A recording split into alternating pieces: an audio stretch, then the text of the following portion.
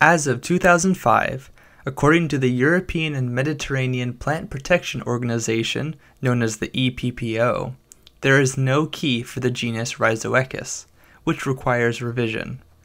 Rhizoecus hibisci is one of several root mealybugs, with a similar likeness to Rhizoecus americanus, Rhizoecus cacticans, Rhizoecus dianthi, and Rhizoecus falcifer.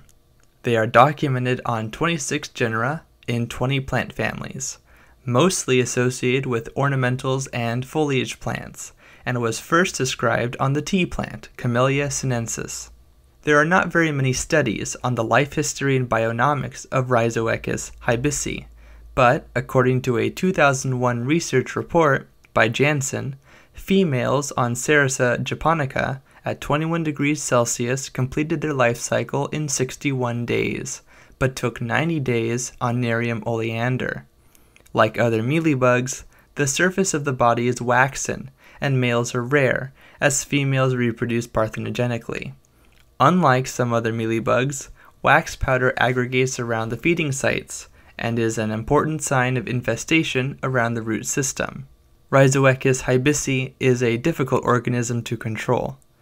Due to its hypogeal nature, biological and chemical control efficacy can be impaired greatly. More importantly, symptoms of infestation are nonspecific and very similar to other common stressors that may cause chlorosis of the leaves and their abscission, as well as stunted growth. With very little overt above-ground activity, crop scouting efforts may be hindered, allowing a population to establish and grow easily.